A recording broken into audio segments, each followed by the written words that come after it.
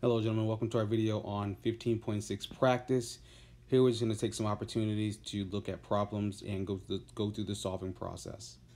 So number 39 says a mixture of 0.2000 moles of carbon dioxide, 0.1000 moles of hydrogen gas, and 0.1600 moles of water vapor is placed in a 2.000 liter vessel. The following equilibrium is established at 500 Kelvin. We have carbon dioxide reacting with hydrogen gas in equilibrium with carbon monoxide and water vapor. So A says calculate the initial partial pressures of carbon dioxide, H2, and H2O. So to do that, we have to use Pivnert. That's how you find a partial pressure of a gas. So the first one we'll look at is carbon dioxide. So the partial pressure of CO2 is going to be nRT over V. So it's 0.2000 moles.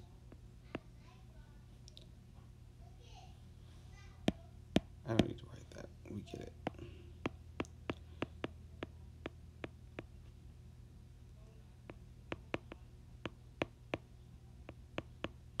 Times the temperature. And I'm going to put 3 sig figs in my temperature there just to make this more of a valid problem. Okay, and when we simplify for pressure of CO2, we get 4.10 atmospheres. Okay, so that's the first pressure. The other we'll do for H2. Same equation, nRT over V. Moles of H2, we have 0.1000 moles times R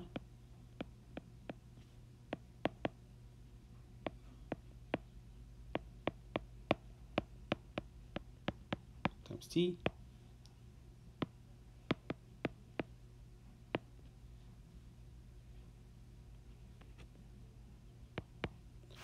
And we'll get, for this one, was it 2.05?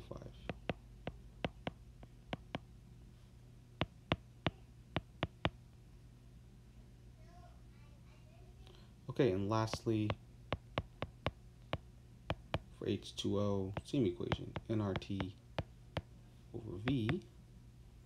H2O is 0.1600 moles times R.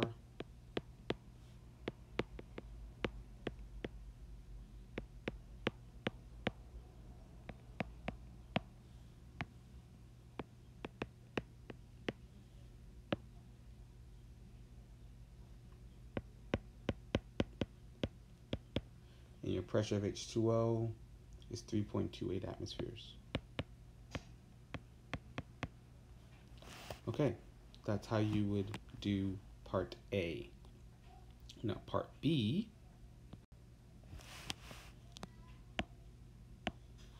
is at equilibrium.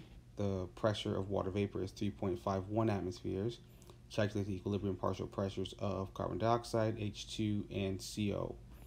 Okay, so we need an ice chart for this. So if my equation, which is all gaseous substances, is like so, then make an ice chart.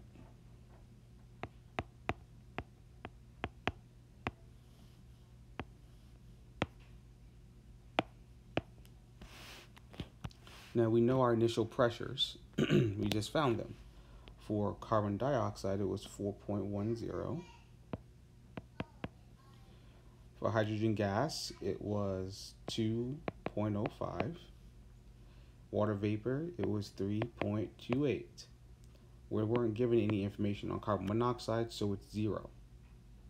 We're told in the problem, part B, that at equilibrium, water vapor is 3.15 in terms of its pressure. That's an increase by 0.23 atmospheres. So since they're all in a stoichiometric relationship of 1 to 1, here in blue, they're all 1-to-1. That means the change is going to be the same for all of them. So this is going to increase by 0.23. It's going to increase because these are both products. The products will increase. If one increases, the other has to increase. And here my reactants are going to be decreasing since the products were increasing. And since they're all in a 1-to-1 ratio, they will all decrease by that ratio.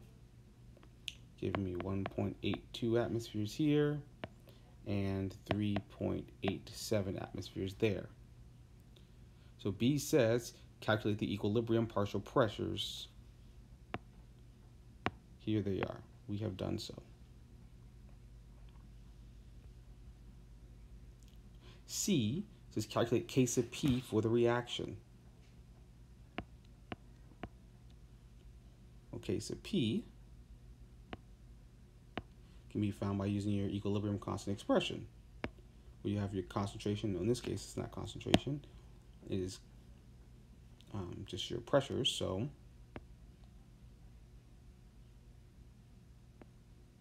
you have your pressure of CO times your pressure of H2O over your pressure of CO2 times your pressure of H2. These are all partial pressures. Now we plug them in. So at equilibrium, 0.23 times 3.51 over 3.87 times 1.82. When we do this, we get 0.11 as our Kp. And this is letter C. Letter D is asking us to find K sub C now for the reaction. Well, K sub C and K sub P are related.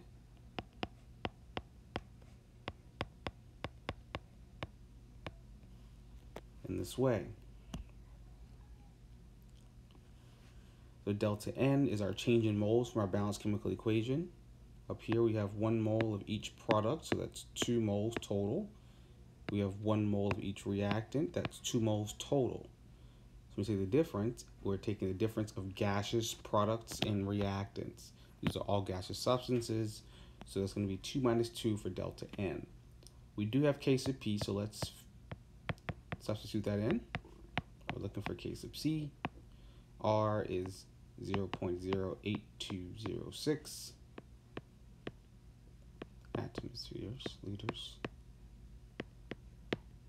T is 500 Kelvin. Raised to a power of delta N, which is products, 2 total, minus 2 of your total reactants, 2 moles. And 2 minus 2 is 0. Anything to a 0 power, which is what this is raised to 0 power, is going to be 1. So this all reduces to 1. So you have 1 times your K sub C, which is just K sub C. K sub C equals 0.11.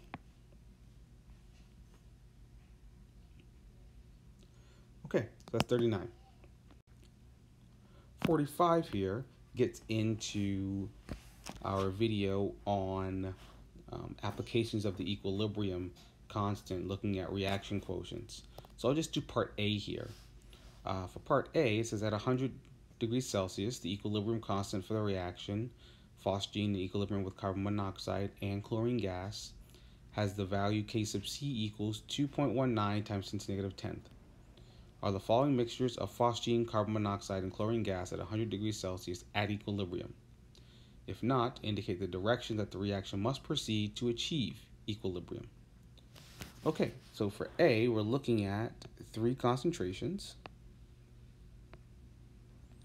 And we want to plug these in to our reaction quotient to see if they equal K, which K is your constant at equilibrium. So we're looking to see if Q equals K. If not, then we're not at equilibrium. If it does, then we are at equilibrium. So we're dealing with concentration, so we use Q sub C here. It's going to be my products, my concentration of products, over my concentration of my reactant. So now we plug in. Carbon monoxide is 3.3 times 10 to negative 6. Cl2 is 6.62 times 10 to negative 6. And phosgene is 2.00 times 10 to negative 3. That's going to give me 1.1 times 10 to the negative 8th. So for this particular problem, if my K sub C was 2.19 times 10 to the negative 10th, and I just found my Q sub C, which is 1.1 times 10 to the negative 8th, they are not equal. My Q sub C is larger. Since my Q sub C is larger, I'm going to need to get it down. This value has to come down to this value to achieve equilibrium. So basically, the reaction's going right now. We're not at equilibrium, and we're trying to see which direction the reaction is going to proceed as it reaches equilibrium, because it will. It's either going to proceed to increase your concentration of your reactants or proceed to increase the concentration of your products. So it's either going to go left or right to achieve equilibrium. So you have to see which way it's going to go based on this value versus this value. Okay, we want this 10 to the negative 8th to go down to 10 to the negative 10th.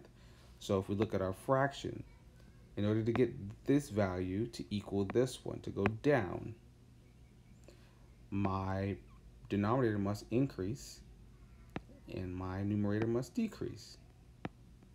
So in terms of the balanced chemical equation, that means your reactants must increase and your products must decrease. In terms of forward and reverse reaction, that means that your products are going to collide together. As they collide together, they're going to use themselves up, which means they're going to decrease, and they're going to be forming more COCl2, which of course means that it's going to increase the concentration of COCl2. So the reaction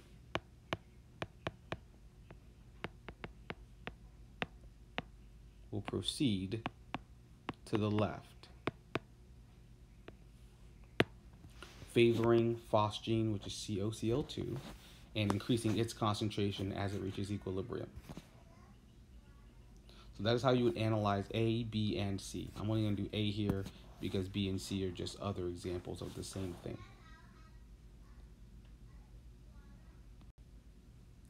All right, number 47. This one's a little faster, a little easier. At 100 degrees Celsius, K sub C equals 0.078 for the reaction. SO2, Cl2 in equilibrium with SO2 plus Cl2. In an equilibrium mixture of the three gases, the concentrations of SO2, Cl2, and SO2 are 0.108 molar and 0.052 molar, respectively. What is the partial pressure of Cl2 in the equilibrium mixture?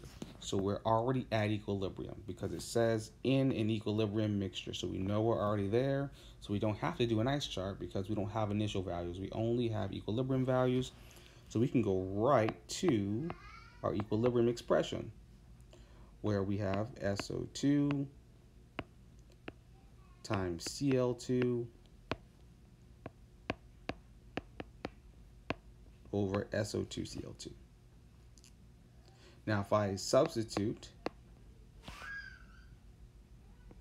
K sub C is 0.078, SO2 respectively, remember this one goes here, this one here, is going to be 0.052 molar. We don't know the concentration of Cl2, that's what they're asking for, or almost.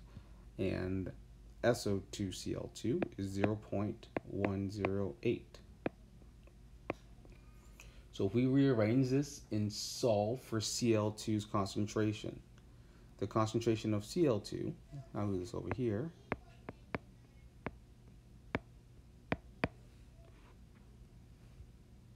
is going to be 0.16 molar. And I'm confident you can rearrange that and do that yourself. So from here, we now want to find the partial pressure of Cl2. And again, we can find partial pressure using the ideal gas law relationship. So the partial pressure of Cl2 is based on its molarity, universal gas constant, and temperature. We know that N over V here represents moles per liter. That's the molarity. We already found that in our last step. So 0.16 molar, which is moles per liter. That's N over V times R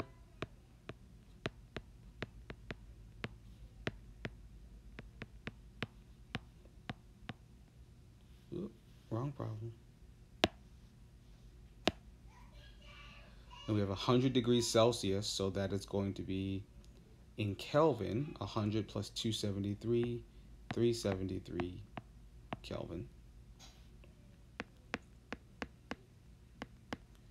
And here your pressure works out to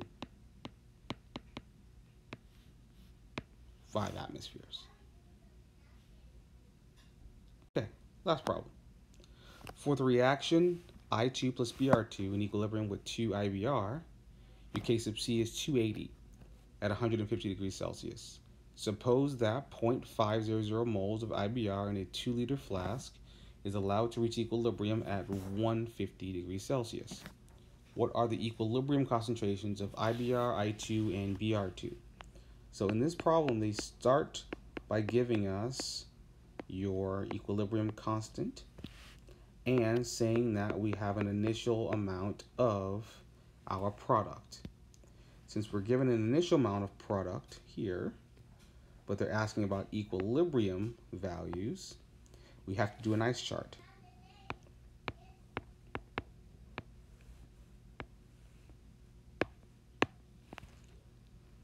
Okay, so we know that IBr, we have 0.500 moles of it in a 2-liter flask. So it's going to be 0.250 molar. That's initially what we have here.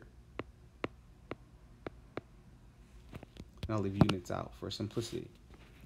We're not given any other information about I2 or Br2, so we can assume those start initially at 0.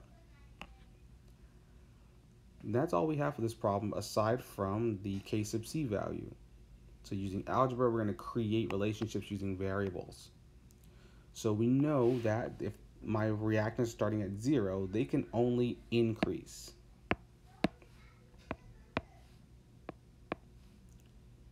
And my product is going to decrease. So we have to figure out in what ratio they will increase and decrease.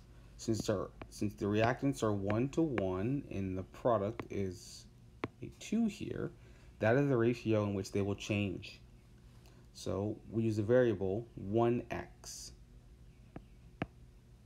For I2, it's going to increase by that amount. And since Br2 also has a 1, it's going to increase by 1x. And since it's a 1-to-1-to-2 ratio, IBr is going to decrease by 2x, double the amount of the others. And now for equilibrium, I just do the mathematics. So 0 plus x is x, 0 plus x is x. And my decrease here is 0.250 minus 2x. Now to find what x is, because the question is asking what are the equilibrium concentrations, so ultimately I'm looking for these values for equilibrium. I need to plug these into the equilibrium constant expression, which is IBr, concentration of it, squared over I2 times Br2. Now if I plug in, my numerator is this binomial 0.250 minus 2x. It is squared over I2 is X, BR2 is X. And this is all equals K sub C up here, 280. Now, at the bottom here, I have X times X, which is X squared. In the numerator, I have a squared value. So if I take the square root of both down here, I just cancel out those squares.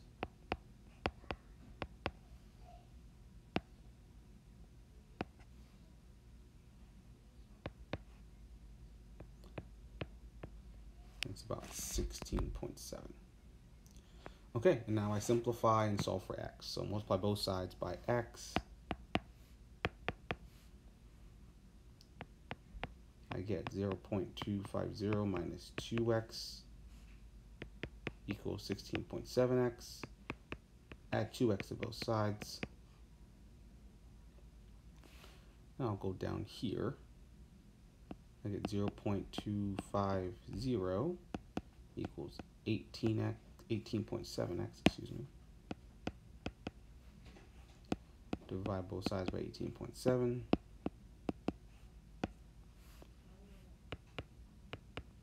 And x is, I think it's 0.0133.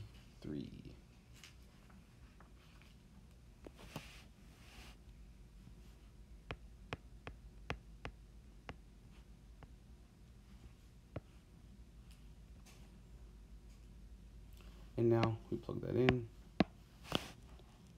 So here, 0.0133 molar is that x. 0.0133 molar is this x. You plug it in here and get 0.223 molar for that one.